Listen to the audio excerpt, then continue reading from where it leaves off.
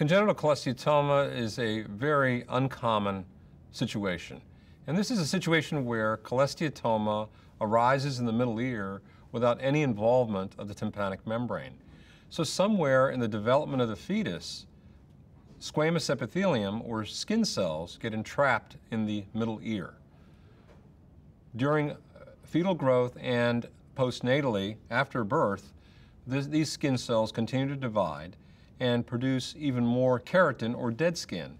And as this dead skin accumulates, it grows like an onion in the middle ear. As it grows, it can cause impairment of the bones behind the eardrum and cause a hearing loss. It can also invade into the facial nerve, and it can also invade into the dura, or the tough covering that protects the brain. In a situation where there's a cholesteatoma, especially a congenital cholesteatoma, an astute pediatrician will examine the eardrum, and behind the eardrum, he will see a white mass. And the white mass represents the cholesteatoma.